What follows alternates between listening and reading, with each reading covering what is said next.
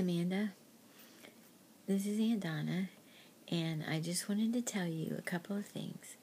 I wanted to tell you what you mean to me, and I wanted to pray a short prayer for you and Evan.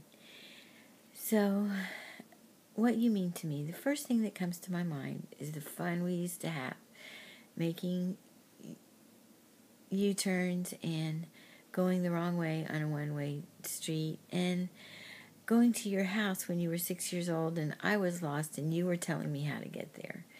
And you've always been funny, you've always had a wonderful sense of humor, and you still do. And that means a lot to me. That's just a good thing to have. One of those good things to have in marriage. And not that I'm an expert or anything, but I just can watch and tell. And so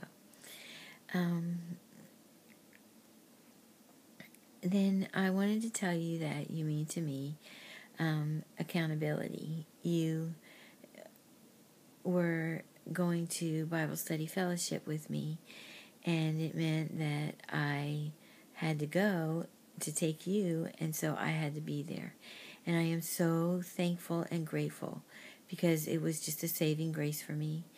And I hope it is for you through your life too. Then, let's see, what else?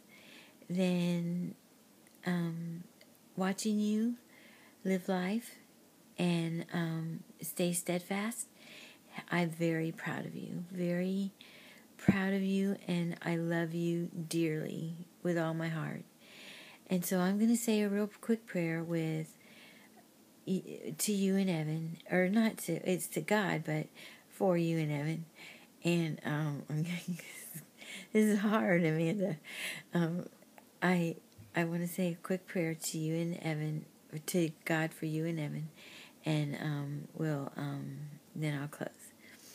Lord, thank you for Evan and Amanda, and that he's a sweetheart and that she's a sweetheart, and that's a good foundation for marriage and a good place to start. And so I ask that you bless them, that you keep them safe through the years, that you bless their children and teach them to walk near you and warmly obeying you, and that you just help them to follow after you in all that they do.